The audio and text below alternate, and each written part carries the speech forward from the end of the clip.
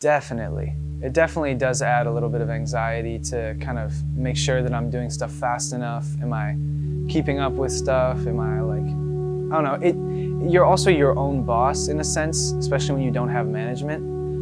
So you kind of just have to stay on top of yourself, but if you're on top of yourself and it's not somebody else, sometimes it feels like this weird relationship with yourself where you're kind of like, not your own worst enemy, but like your own drill sergeant, and it can, since you're the person demanding more, but you're also the creative, I feel like those two kind of thoughts can really clash and create like a creative drought for sure.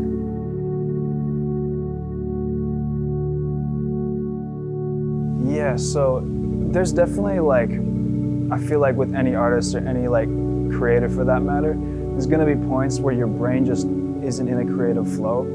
And if that's your whole identity is being a creative person, it can really make you feel like you're not suited for it. And it can make you feel like extremely down because it's like, well, this is literally like my identity. How am I failing at that, you know? So it's like, in those low points, it's like, I'll get a little frustrated with myself and that I can't create the type of thing that I want to create. And it's like, what that really makes me do is it makes me want to just create a lot more. And then that can either get you out of it or it can make you kind of fall deeper into it if you're not super satisfied with those ideas.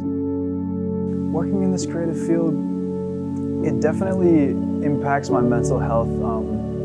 It's very polarizing because like it can either make you feel like you are just the best and you're the amazing, like better than everyone, or it can just make you feel like you're not really best fitted for like, maybe you're not even fitted for what you're doing, and it can actually be that extreme. So it definitely affects my mental health like in ups and downs, but overall definitely positive because it gives me something to attach myself to.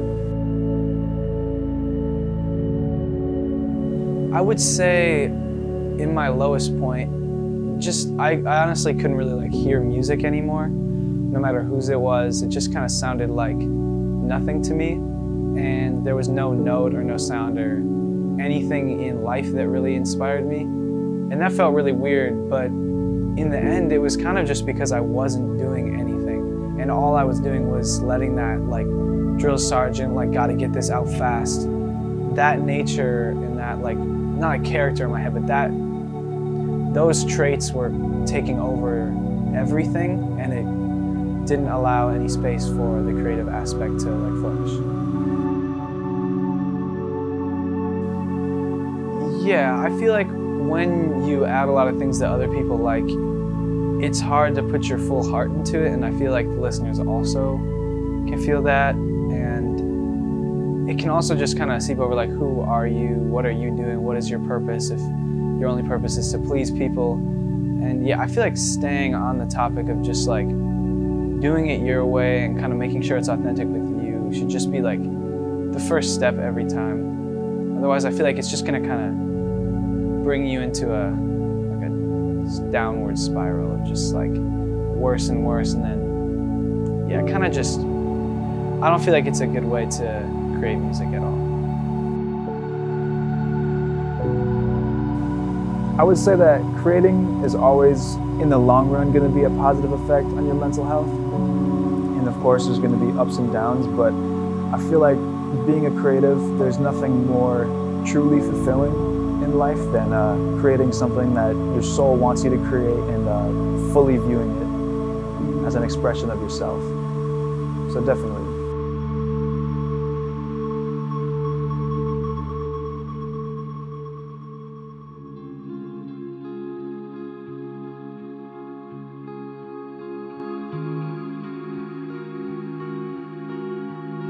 You know, when you're in that moment, you know that you have a deadline to hit and you're just really concerned about producing content at that particular, you know, either an election or whatever moment it is.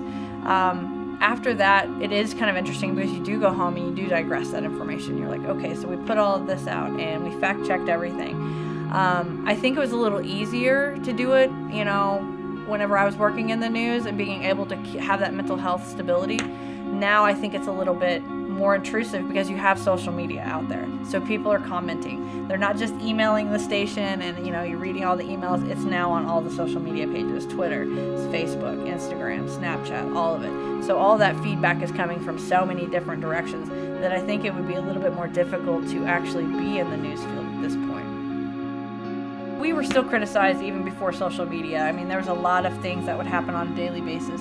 I mean, it wasn't unusual for us to have emails, that were, citing death threats and things like that. And it was just an everyday thing, and we just kind of got used to it, which is kind of scary. But now that everything has kind of progressed, the thing with that is they have opened up a lot more availability with mental health. It's not such a stigma to be able to reach out for those, particular items that you might need, like whether that be counseling or, just talking to somebody. It's a lot more accepted now. So I think it has gotten better. There was probably, there was a little rough spot in between as the social media started to come on, because really they didn't have the information that they do. They're like, oh, this is definitely probably affecting us more, because they didn't have that data to back it up yet. So I think now it's a lot better than it was when social media first came out.